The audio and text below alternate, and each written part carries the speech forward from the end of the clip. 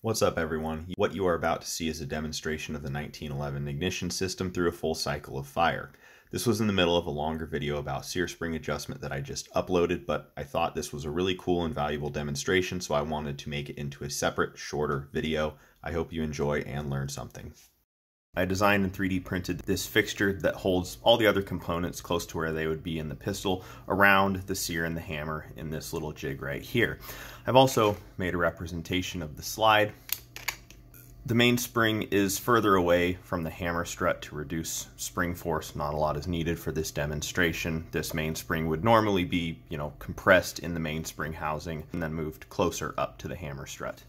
I will link to a couple of good 3D animations and a really cool video showing a classic teaching tool for 1911 gunsmiths and armorers in the description as well, but I wanted to demonstrate this with the actual components from a pistol. In the cocked position, the hammer strut has compressed the mainspring. The left sear spring tang has pivoted the sear tip into engagement with the hammer hooks and is holding it in the cocked position against the force from that compressed mainspring that is trying to pivot the hammer forward. The disconnector is being pushed up by the center tang of the sear spring into the disconnector pocket in the bottom of the slide, which is over the disconnector tip when the slide is in battery. It is also pushing the disconnector forward into the back of the trigger bow. You can see at this point the disconnector is not contacting the sear legs. Right now, the grip safety is blocking the trigger bow from traveling rearward. Gripping the pistol disengages the grip safety and allows that trigger bow to move rearward all the way.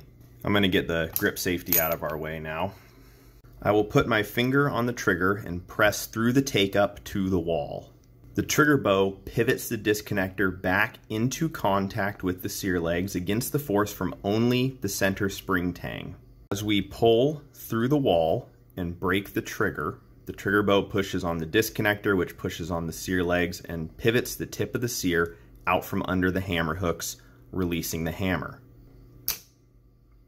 It pivots forward with force provided by the mainspring, hits the firing pin, and fires the round. The slide starts coming rearward, it pivots the hammer back, and it pushes the disconnector down as the tip of the disconnector comes out of the front of the pocket in the slide. This pushes the disconnector base down under the sear legs.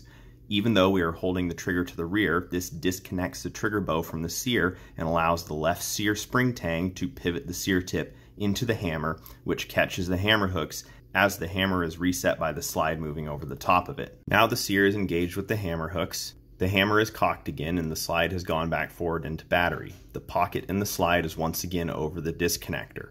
As I let my finger off the trigger, the middle tang of the sear spring pushes the disconnector and trigger bar forward. As soon as the disconnector clears the front edge of the sear legs, the middle spring tang forces it back up into the pocket in the slide and the base into position in front of the sear legs. Letting my finger all the way off the trigger, a gap once again opens up between the disconnector and sear legs, and the whole cycle can restart with the next shot. Let's look at the whole sequence a couple of times uninterrupted.